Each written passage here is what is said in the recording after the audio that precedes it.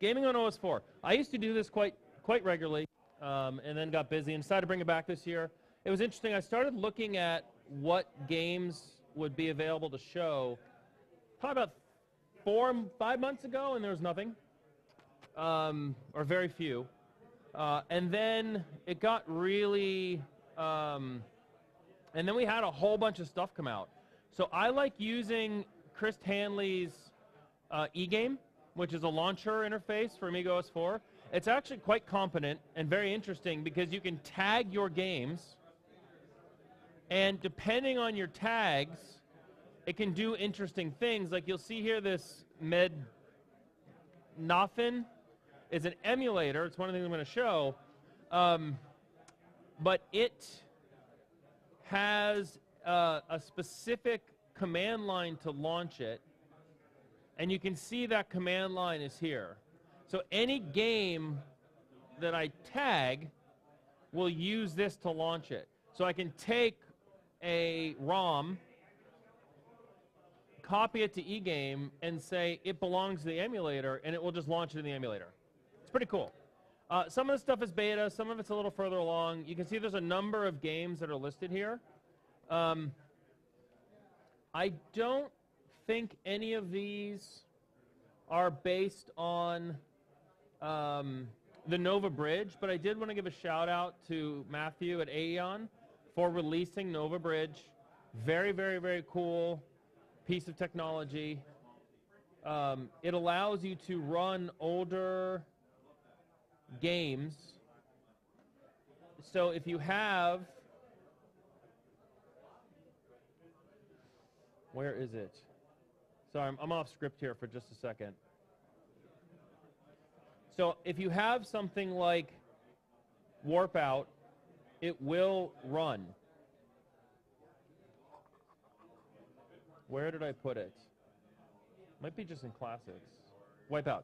If you have Wipeout, this should run. It's a demo. We'll see. So this is actually an Amiga X5000 with an RX card. Whoops. Let me jump over here, guys. This is a Amiga X5000 with a RX card running the Warp Out. It's a little fast, I think. Yeah, the timing might be a little different. Let me go to this other layout. I'm just going to leave it like this. And fade out. Okay. And so it works, and it works really well, and it works really fast. I haven't played this in a while. I'm not really prepared to actually play the game. But if you, it's fantastic. This is an example of a old 3D game running on an RX 580 on an X5000. That wasn't part of my script, but we just learned the other day they're going to release it. So if you have other older games, like I think Shogo might run, yeah, there was an update to it, but I haven't tried that. It was a fun game. The thing is, it's super transparent, so you don't know it's doing its job. It just does its job. So you can download things that are 5, 10 years old, and they just run. It's really nice. So I just want to give a little shout out. I'm going to start with Caesar 3 port called Augustus. This is a crash. Okay, fine. Whoops, that was the wrong button. I don't think that's going to go well. Sorry, let me reboot real quick. Ah! Inevitably, it's going to crash. It does that. This is an SDL port. Oh, that's right. The button's like weird on the front. I don't even know where it is. Hold on. So the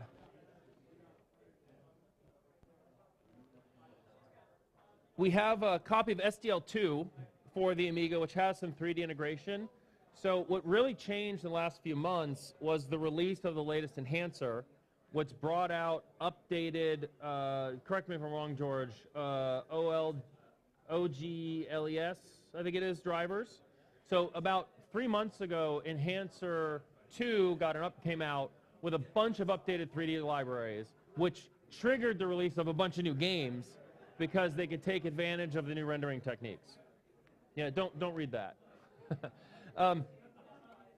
And so a lot of the activity we've seen in the last few months has really been driven by the enhancer release. So again, thanks to Aeon, it's going to spam up there for a few seconds.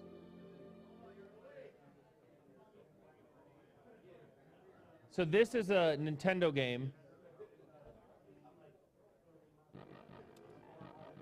So you guys remember F-Zero? It's nice and fast to get started, not like the PlayStation stuff.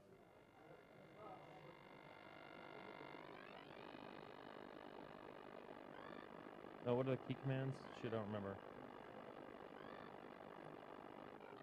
What? I can never remember what they are. Not a good demo. That's what the thing about it is. You got to go in and like look at the actual key mappings to know what they're supposed to be. I think I just got bumped. Oh, I'm down here. Oh my god. Sorry, this is terrible. Okay. So the next one I'm going to show is called Cybersphere. This is a commercial game.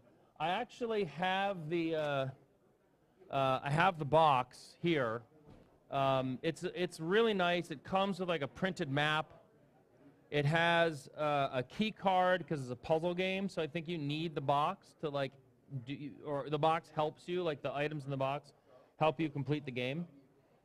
It's more of a point-and-click adventure. Clearly done in Hollywood. It supports MorphOS, OS4, a bunch of other platforms. So let's see if Cybersphere launches. It came out last year, but after Amiwest last year. So I'm going to do windowed. And listen, that's fine. DGG is the distributor. So it's rendered graphics. Those who know Hollywood will recognize some of the effects that are pretty staple. So we can continue our game. And you basically have your navigation at the bottom middle. You have items on one side and actions on the other. You can look at the map, and you can see like the checkered pattern, so definitely Amiga history. So you can go down into the sewers. You can enter into buildings.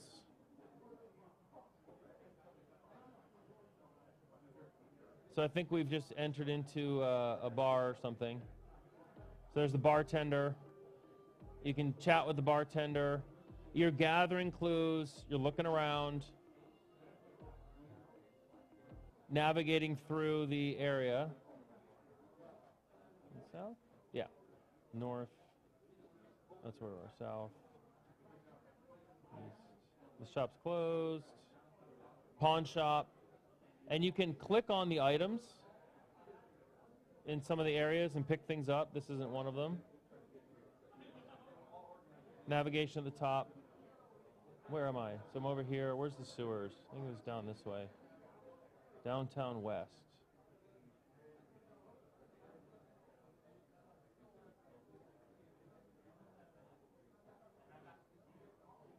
Nice complex. So you're basically moving around a cityscape, and you're learning information. Like I said, picking up things like the newspaper. The graphics are decent. I mean, it's not a $800 million or $80 million production. You can save your state. You can exit the game. It's available for sale commercially. At one point, I did get into the sewers. I was running around. It was quite nice. And you have to explore, learn the puzzles, and win the game. So that's one of them, and that one worked, see? Now, there's an older game called Open Jedi Knight, and Castle did an updated release where he used the new 3D drivers. So this is actually an old game that was ported once under the previous 3D driver set, and now it's using the existing 3D drivers. and it is so fast. It's very, very, very playable.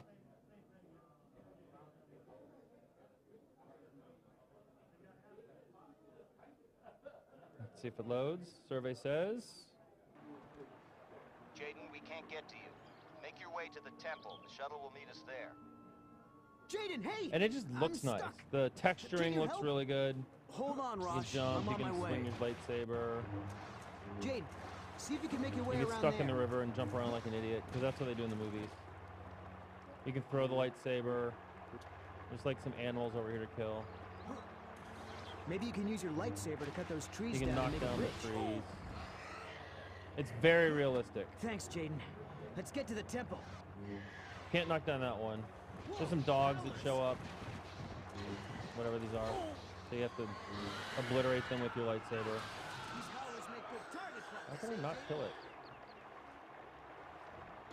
Oh, it got shot. Is it dead? Okay. Anyway, performance is fantastic. Loaded fast. You can see the frame rate is amazing. Really good game. You do have to buy the data files, but it was nice to see it get an update after the new drivers came out to take advantage. Space Cadet Pinball, this was very famous on Windows, and that's been ported. It's also a 3D game.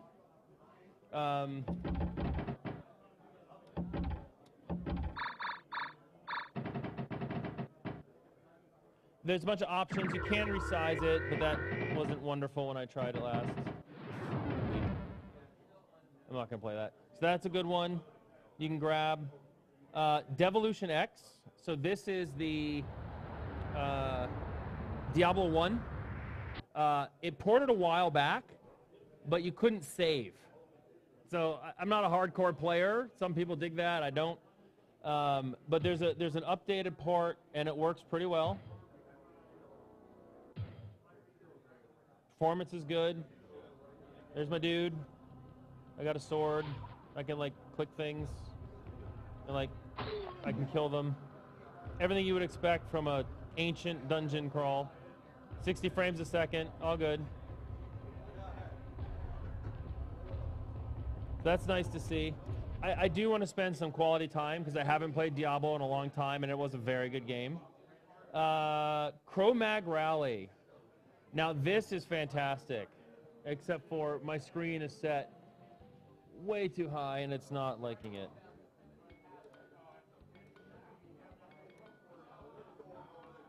I'll go to window, it should fit better. Perfect. So, super smooth play. Basically a Mario Kart written by Pangea Software on Macintosh. It's been ported using the latest 3D drivers. It's really nice and fast.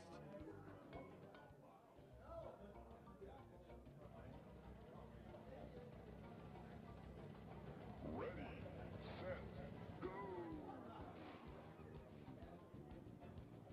I like to give the computer a head start. It's a little easy. But you have little bones you can pick up. You can also mess with the physics. So I turned gravity down one time, and that was pretty cool. But multiplayer, I don't think we have net play per se. But a very nice, fun little game. Lots of obstacles to run into. It just looks great. I mean, obviously, it's not a modern Mario Kart 64, whatever they call it these days. But it's a lot of fun. Retire game. Quit. What else do we want to show?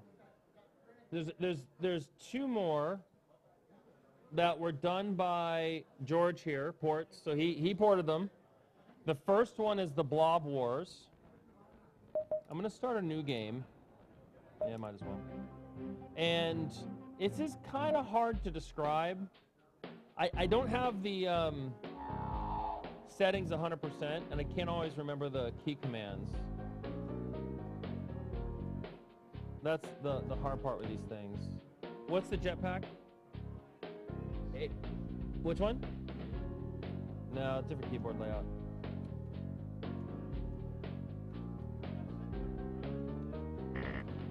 Door's locked. Where's jump? I'm just pounding keys trying to remember which is the key to jump. No. I gotta remap the keys in order to really use it. Yeah.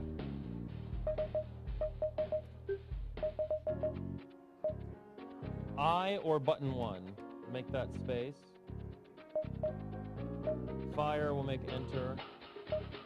Jetpack will make this guy. Okay. This will be more playable.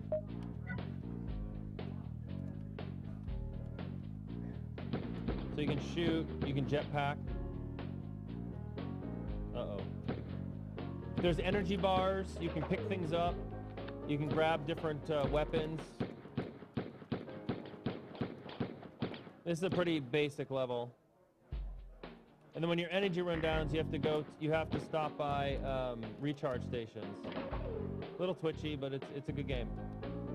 There's lots of different weapons you can acquire. You can go underwater, get like a rebreather. You can go to acid and die. You can go to lava and die. Don't want to die. There's a key. There's a jumper thing or elevator here. I need a key. You get tons of different weapons, very Turrican-style weapons. It's a great game. It's very complex. There's a lot of missions. You're trying to collect all these keys. The last one that I'm going to show, which I've been playing quite a bit actually. I really enjoyed this last one. Is the Battle for the Solar System. It's open source. George ported it. It's based on a trilogy of books, and you're basically flying these space fighters. You have this giant map. Performance is really good. You click a system and start mission, and that's my ship. It follows the mouse pointer, and then you can drive around. There's missiles you can shoot. If you look in the upper left-hand corner, you see my shields. Those are my bullets. On the bottom right-hand, you'll see the radar, which shows you if there are any bad guys. You see that sea of red in front of us? We're going to kamikaze and get blown up. But you can fire missiles on your target. And it's got pretty good space physics. It's chugging a little bit. I got to get the settings right and the performance goes better. There's a missile. There's a missile. I'm getting whaled from behind. Take that, you bad guy. So a little. If you update the settings, it runs a bit faster. But the graphics are fantastic. Are there capital ships? Like really big ships you have to... Yeah, I was trying to get a little bit further and I ran out of time. I think my wingmen are destroyed now, but you get a bunch of wingmen. Got him. Nice scrolling, good performance. Really, really, really fun game. I played that quite a bit. Okay. So sorry, it's a little chunky in the beginning. Oh, and how can I forget Mace Defense? I'm going to end with Enric X. These guys are the best. No offense, George. But this is all native content. They've kind of switched to Android, iPhone games. They dropped Tower Defense very quietly, probably about 5 months ago, and someone noticed and posted it, and I immediately went out and bought it. You can get it. You could have got it on Android a couple years back. But basically, it's a tower defense game running on OS 4, full 3D. You can plant your various guns. I've gotten a little bit further. Someone said use the EMP. I found the EMPs to be a problem. They're supposed to slow down the enemies. So you notice they get all glowy here. It does a little damage. They don't actually help. I've passed more levels without them than using them because it's really about managing your resources. Very, very, very well done from that perspective. So let's get a laser. I bought one of those. And up here you can accelerate it because it is tower defense, and that's part of the fun. So I'm going to let him go. I'm going to let him escape. But did you see the laser pick up the one in the end? Nice. Oh, and I can put it on another tower. Oh, am I going to get him? Get him. Sweet. So if you get this game and you start playing, I implore you, do not start by figuring out what those things in the upper right-hand corner do. Don't just like, oh, let's nuke and nuke and nuke and nuke, because it costs money. And when you lose your free ones, you don't have them anymore. So I was like, oh, let's play with these. This is awesome. Because you can go to the shop and you can buy stuff. Can I buy a nuke? No. I can buy missiles, and I can buy the big bomb. I'm going to buy special air. So I just bought it with some of the cash in my game here, which is hard to earn because you have to win the levels to earn the cash, and if you lose the level, you don't get the cash. And so what that does is it gives me these additional things. So you start off with a bunch of free ones, and I was playing around, I used them all. Big mistake. So let me accelerate this a bit. I should, let me kill this guy. So he's going to pass, then the next one's going to start. So I'm going to let him go a little bit into the middle, and then we're going to drop the bomber on him, and then we'll be done. Oh, what? I upgraded him. I meant to kill him.